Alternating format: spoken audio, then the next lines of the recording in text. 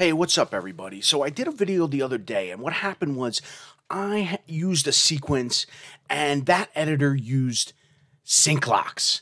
And it makes me want to do this rant about why I never use sync locks. Sync locks, and I understand if you get used to it and you're editing for a long time with it, it's a very hard habit to break. You don't want things to get out of sync. People have told me they've done edits and their whole sequence got out of sync and it was very embarrassing. Maybe they were in front of a producer and stuff and they never wanted it to happen again, so they use sync locks. But sync locks, and I say this with kindness and encouragement, sync locks are like training wheels on a bike. If you're mountain biking through the woods, you don't want to have training wheels. You want to be able to go fast and drink more beer. And you'll be able to go faster if you don't use sync locks. There are two main reasons why. Now, you can toggle them on and off. Thank God I can do this very easily for when I take other editor sequences that use sync locks. I'm shocked by how many editors do. But look at this situation here. Say I wanted to open up this VO 10 frames. I wanted to add a beat in the middle here. So I'm going to load filler. I put in 10 frames. I'm going to V it in and everything moves, not just V2. So I would have to, in theory, unsync lock it. What do I do? Or I forget how you do it. Do I just release 2?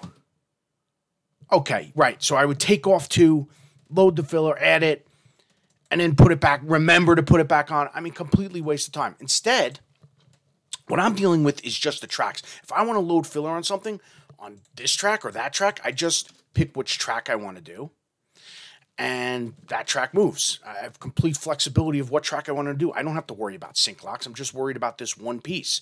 Now, the other part is cutting. So the same thing. Let's say I had this VO and there was, I don't know, too much space here in between these two VOs and I wanted to cut it back. I'm not going to go into segment mode, click on this, click 1, 2, 3, 4 at a time. I'm not going to do that. Way too much time. I'm just going to go in here, marking in and out, 1 frame, X, 1 frame, X, 1 frame, X. Listen to it, right? All right, now this is the piece I like. But if I did that with sync locks on and I go here and I want to go 1 frame, X, everything cuts. Why? I don't need that. So the two things to be careful of, because you're going to say, well, I keep sync locks on for a reason. I don't want anything to get out of sync. You have to master the ability of Control A and Control Shift A. Control A, Control Shift A.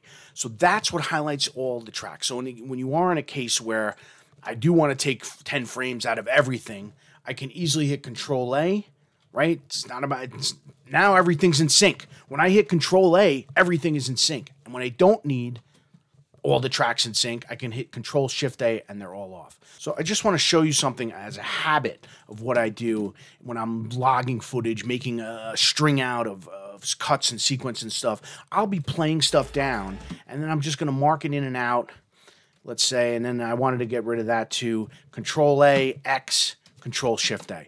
So I'm constantly doing that. And that's the way I do my string outs. Now, this is in a case where I have multiple tracks. If I only had the 3 tracks for every piece, I wouldn't have to do that. But it's just that idea of, yes, I want everything to go back in sync, but it's so quick when I do Control A, Control Shift A. Hopefully that will release you from being stuck with sync locks, which again, I really do think this, and I kind of hope you get insulted. It is like riding a bike with training wheels. When I see an editor with sync locks, I think to myself, they're so much slower than me. They don't have enough time to drink beer like we do, right? Like I do and like you do. And what am I going to drink this week? I don't know. I got to go to the beverage barn. I got to wear a mask. I got to wear gloves. I got to look.